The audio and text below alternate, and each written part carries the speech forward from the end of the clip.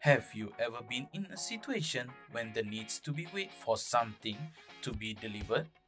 Or did you have a feeling that someone is outside of your house?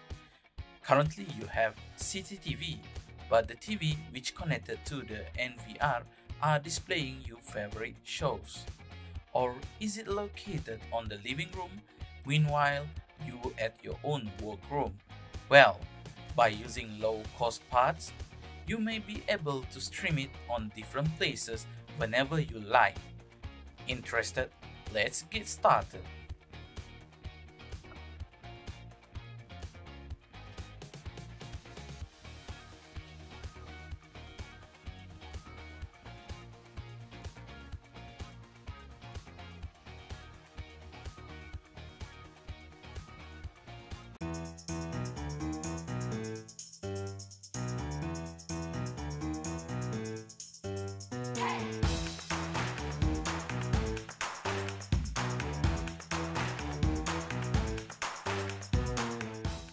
To begin, you will need Raspberry Pi. In this case, I am using Pi 4 4GB version. You may use whichever Raspberry Pi version you like. To power it up, you will need USB-C power supply. To display the videos from the stream, you will need LCD with HDMI output. For Raspberry Pi, it uses micro HDMI output. To store the operating system, micro SD card are needed. For this project, I am using 64GB. Well, that's all for the hardware part.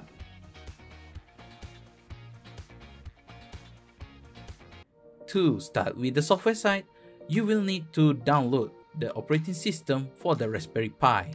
Head over to the software tab and click the Raspberry Pi operating system link.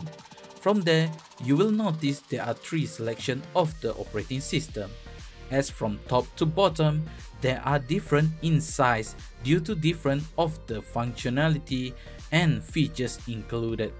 For this project, I am gonna use with Raspberry Pi operating system with desktop. By using the Raspberry Pi imager, I will able to download the Raspberry Pi image to my micro SD. This will make it bootable and preventing the needs to tweaking around. It will take some time depending on your micro SD write and read speed time. Once completed, take out micro SD from the card reader and put it into Raspberry Pi. It will be advisable if you have casing or Hexagon Spacer to provide some space for the Raspberry Pi from the table surface. This will enhance circulation.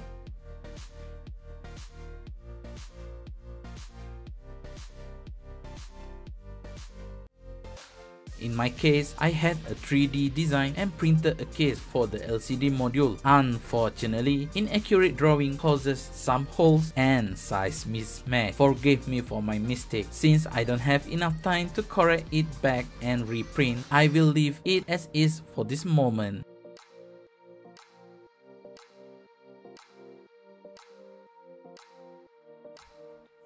Plug in USB keyboard and mouse for setting SSH and check the current IP. These are for enabling remote the Raspberry Pi in future. Once this completed, no need to plug it anymore. Ensure you are connected to the network via Wi-Fi or Ethernet. To check the IP address, you may use the terminal to check it. Type in sudo ifconfig and take a look at WLAN 0 for Wi-Fi interface IP address. Type in SSH followed by IP address of the Raspberry and -L. The software we are going to be installed are from SwenVD, RPI Surveillance. Execute the first command as shown. Once complete, execute second command, which cd rpisurv. To install, execute third command, which is sudo./install.sh. It may take a while depending on your internet connection speed, so step back and drink some coffee. Once completed, we have to update Raspberry repository.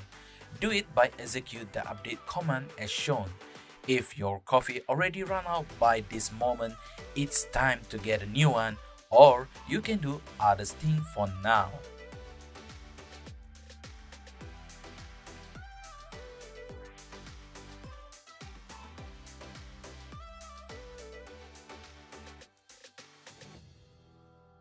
Now, it's time to do configuration. Type in sudo nano /etc/rpisurv.conf. Delete all unnecessary lines and only keep the essential for now. Be reminded that single mistake on this configuration may cause this software unable to run.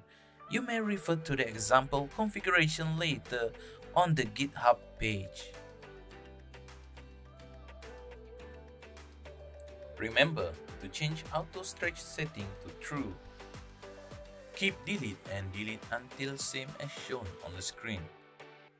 The important things to do are RTSP stream link for the camera that you are using. Do check on Google to find the suitable RTSP command for it. Currently, I am using HikVision IP camera. Different camera brand does use different RTSP protocol. Do a quick check on user manual or Google it to be sure. For this project, I am using HikVision camera.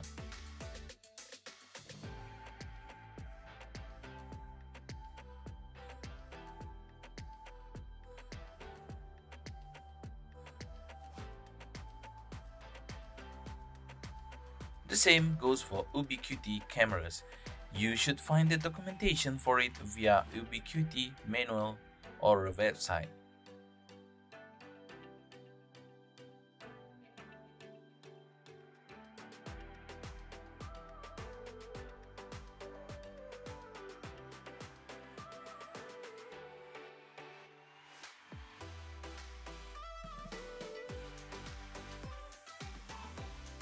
And the last one are for Dahua camera.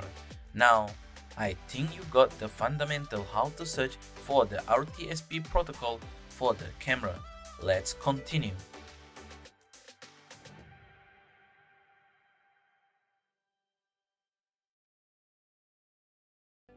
To test RTSP command or connection, you may use VLC player. By utilizing network string function, input the RTSP command into the VLC. The test video should display successfully. In some condition, username and password are required. Great! Our stream able to view successfully. Input it into our configuration files. For this project, I have set 4 camera stream link. For the resolution, I will use the default to 1920 for width. Hit Ctrl O to save and Ctrl X to exit the configuration screen. We need to restart the software in order to run the new configuration. Execute sudo system control stop rpisurv.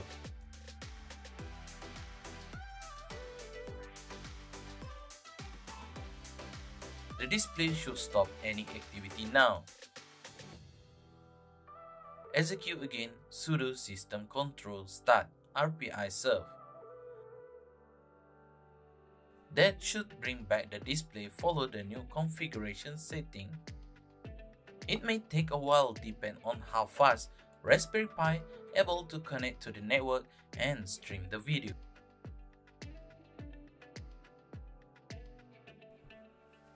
Let's see how it works when suddenly power are removed.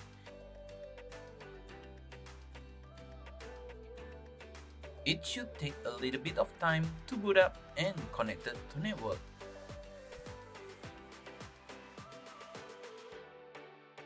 It should resume work back as normal without any keyboard needed. Thus, it's a great choice to be used as a monitoring device anywhere in the house. Now, I am going to show how to monitor the performance of the Raspberry Pi when running this surveillance software.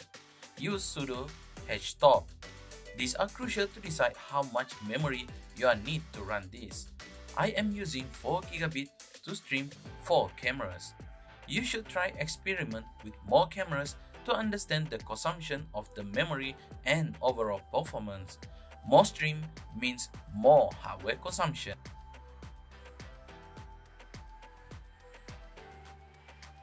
Well, I hope you are able to make one based on your needs. I am sure that these are helpful enough for you to make one.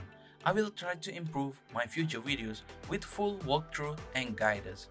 Don't be anxious anymore thinking there are people at front or at the back of the house while you are relaxed working or cooking.